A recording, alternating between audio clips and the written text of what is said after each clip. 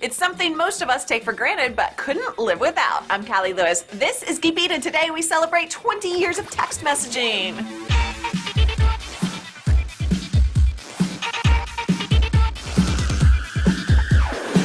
This episode of Geek Beat TV is brought to you by Netflix. Do you remember your very first text message? I don't remember what I said in mine, but I do specifically remember looking at my phone thinking, all right, I've heard about this newfangled technology. Let's give it a try. I love those moments of pure tech joy. Text messaging is turning 20 years old this year. 2/3 of the world's population have access to the joy of text. That's more than 4 billion people with SMS-capable devices, a far-reaching technology, literally, that Silicon Valley had nothing to do with. Short message service was conceived as part of GSM, a common mobile telephone system. It was first discussed as early as 1982. 5 years later, 13 European countries signed on, and the first GSM phone call was made by the Finnish Prime Minister in 1991.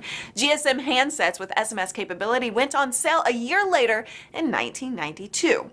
The genius of SMS was that it used GSM signaling paths when control circuits were quiet, and it's limited to small bits of data, no more than 160 characters, so it cost next to nothing to send and didn't tax the network. Nokia was the first cell phone manufacturer to release an entire phone line that supported SMS messaging. This was in 1993, and it resulted in the first commercially sold SMS service to be offered to Finnish customers.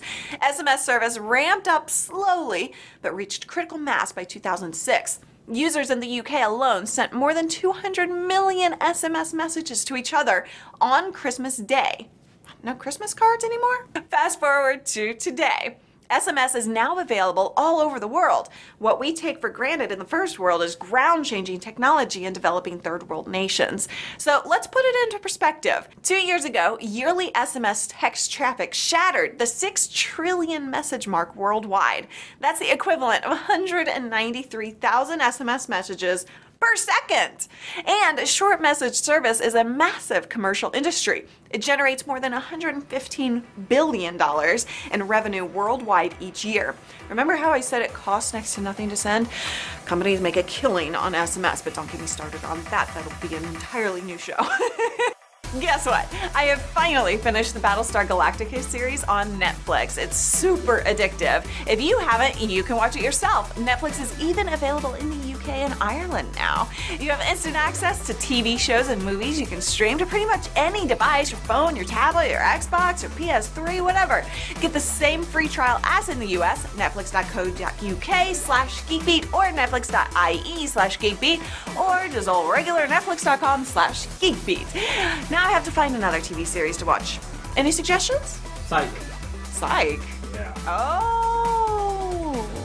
So on December 3rd, 2012, raise a glass of bacon-flavored soda, or whatever your favorite beverage is, and toast the 20th anniversary of the very first SMS ever sent. It went out that day over the Vodafone GSM network from one computer scientist PC to another computer scientist Orbitel 901 handset.